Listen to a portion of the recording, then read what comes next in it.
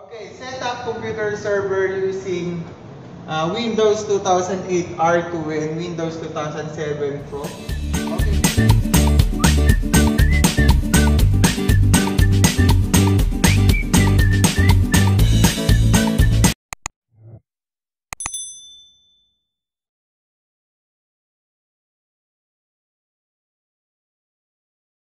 Okay, continuation of our configuration in Windows 2008 R2 and Windows 7 client.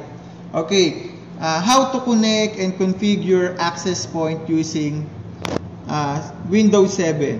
Okay, first, before you do anything in Windows 7, check first the access point for IP address and username and password. First, you can see this is a sample of an access point.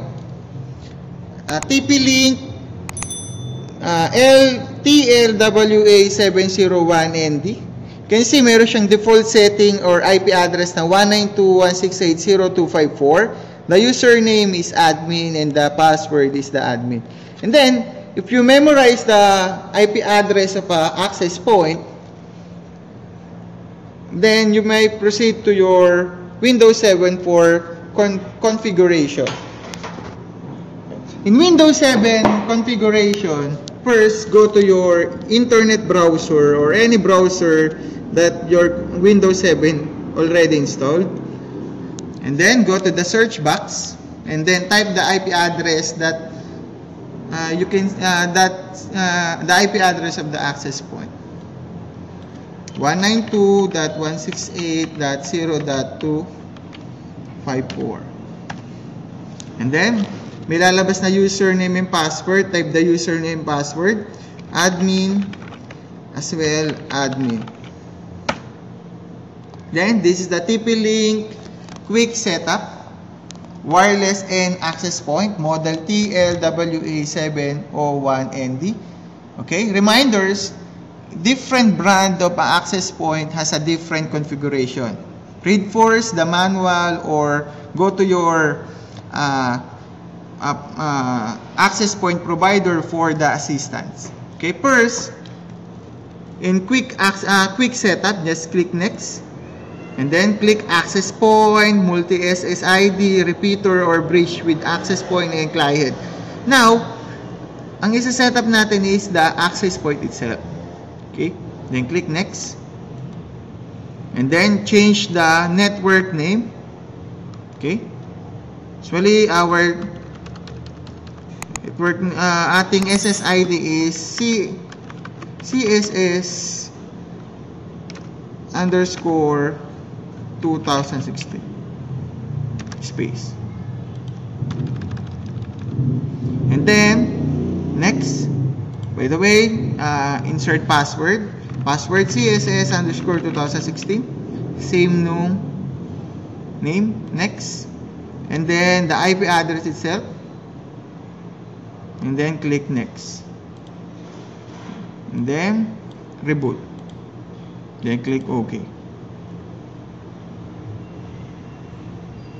Then after rebooting 100%, now we know how to configure a access point.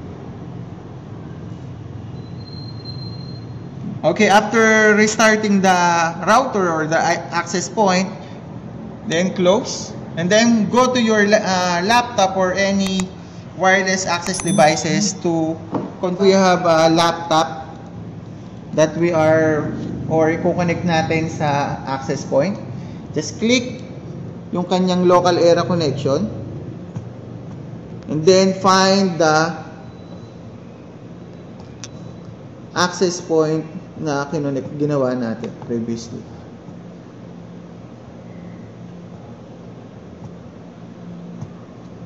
Okay, ito yung ginawa natin kaninang SSID, the CSS 2016. Automatically connect. And then type natin yung password. The password is CSS _ 2016. And then click OK. And then select a local location for the Carlo.local network. Indication, pag lumabas to at ikay connect sa access point ng ating server, automatically ikaw ay named as another client na pwedeng connect sa domain. Okay, click home network. Ang connect ka kay carlo.local, and then the network location is now home. Then click close. To test if the network has an internet, just click your browser.